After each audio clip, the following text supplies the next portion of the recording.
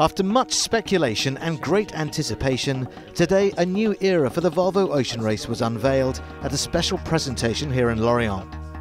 Volvo Ocean Race CEO Knut Frostad outlined to the gathered media the major change for the next race.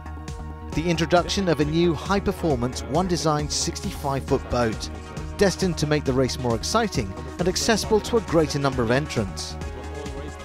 The new design, to be built by a consortium of boatyards, will be crewed by 8 instead of 10 and will be more reliable. All boats will be identical, so creating a level playing field for the teams.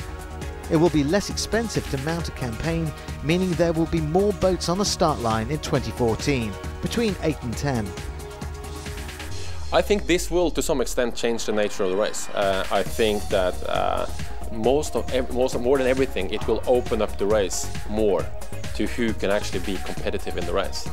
And it's creating a much wider opening for new teams, whether it be female teams, for less experienced sailors, to know that they can be on the start line with the same tools as the most experienced ones. I think the best sailors will always win. And they will win as much in the one design class as they will win in an open class.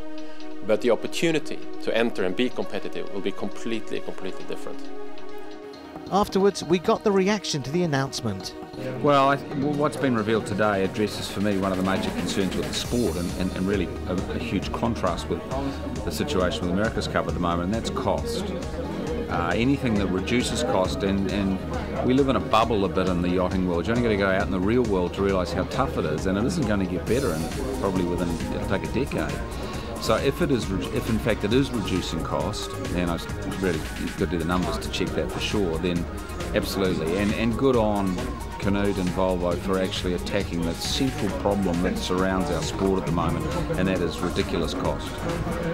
In many ways, for me, the most exciting bit was the opening bit from the CEO of Volvo Cars, and the fact that Volvo are backing this project and that this is going to become a reality. And in this day and age, to have a sponsor so excited about their product and about their race and about the sport and investing in the future, for me actually is the most important thing that's being said. We all like talking about the details of the boat, but it's exciting times, and on the commercial side, we have to go out there in the market and try and sell this to sponsors and try and persuade people that the Volvo Ocean Race is for them and they should invest in it, and that I think is going to be an easier challenge now than it has been in the past.